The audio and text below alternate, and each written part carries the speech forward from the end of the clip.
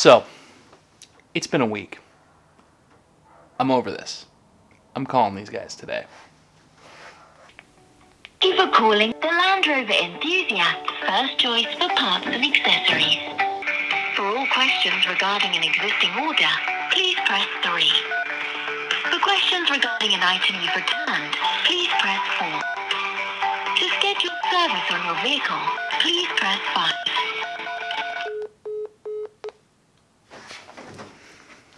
Seriously, what kind of business are you running if I can't even dial into you with the standard iPhone? Like the #1 phone in America can't get into you. What kind of business are you running?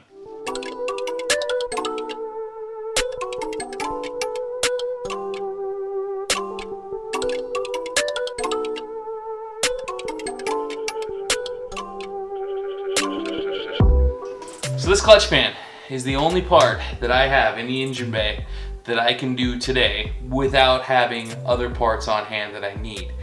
Now, I do have a set of transmission cooler lines. I also have a new set of radiator hoses, coolant hoses. However, I'm saving that because I need to do that at the same time that I do the head gasket job and at the same time that I do all of the rest of the 30,000 mile service. I have a transmission service pack coming from that transmission. And I was hoping to do that all at the same time. That way I don't have to use 2 sets of fluids, you know? So I tried to be a smart shopper and I tried to find the best prices on parts. You know, all things being equal, same parts, same quality, why not go from the cheapest vendor?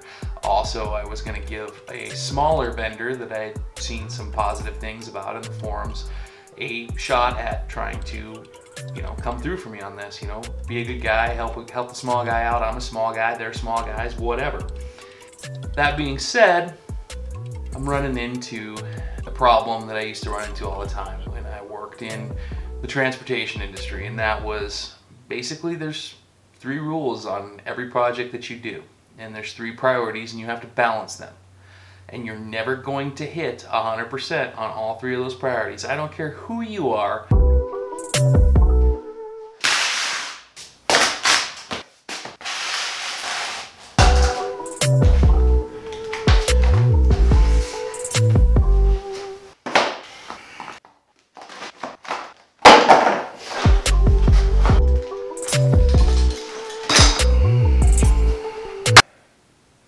Anytime you're choosing a product or a service in life, you're going to be met with this, the triangle of choice, okay? These 3 legs of this triangle are made up by the base here, which is correctness. And this is something that you never want to say no to. Everything should always be done to a minimum standard level. So that really leaves these 2 legs up here, which are speed and efficiency, or fast, and the cost, which is how cheap can you get it relative to the competition. Now, I made this last purchase with all of our big budget, our items on our budget overlanding build based on this one and this one alone. And I went between 2 different vendors. The first one being Atlantic British. You've probably already heard of them. I mean, they have a big presence on YouTube as far as their tutorials and instructables. And then I saw these other guys and I looked at their page and they kind of reminded me a lot of the people that I interact with in the Forerunner side of things. Price-wise, they were very competitive, or if not better in some instances, than the big boys in the block, Atlantic British. I went line by line and I shopped these 2 orders, and I just went straight on price. And these are the items that Atlantic British was better on, and the items that was better on are not here because didn't ship my order yet. They've got my head gasket set and my ARP studs. They had such a big price differential on the ARP studs, I thought it was worth ordering with them. I probably saved $100 to $150 doing it this way. Was it worth ordering now? Well, I don't know. It's a week later and I'm laying on the floor of my garage making this stupid video. Here we are today. It's Thursday. I got the Rover all caught up with what I could do with everything on hand, which means I installed the stereo, which is fun. Haven't done any soldering in a long time, so I took up some time. I got that in the taillight repaired, and now I am in the 4Runner going out with my old neighbors, Renee and Candace. We're gonna go up and do Broken Arrow in Sedona because they've never done it, and I needed to get the hell out and go do something. Got my fearless companion with me, and we are gonna go have some fun here today.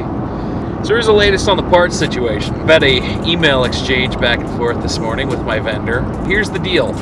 The parts order is held up because I ordered a set of cup holders, and the cup holders, they said, are a few weeks out, and there is a serpentine drive belt that I put in on that order that's a couple of days out, and they're just now notifying me of this lateness, and that's the reason why the order's being held up, which to me is very bad customer service. If you've got an issue like that, you should address that right away with the customer so that they know and they're not sitting there on their hands waiting for parts that they need that are held up by parts they don't need.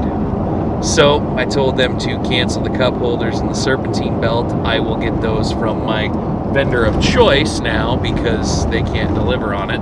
I mean, it's a serpentine belt that should be able to get that over the counter in AutoZone, so not a big deal, but I really need that head gasket and those studs, and they were holding that order waiting on the other inconsequential pieces of that order. It doesn't sit well with me. So anyway, that's addressed. We should have some parts coming, and hopefully next week we can start in on the tear down and head gasket replacement. Fingers crossed that those parts show up next week. So until then, I'm just gonna go have fun, which we're doing right now. We're gonna go out to Sedona and crawl around in the Red Rocks for a while.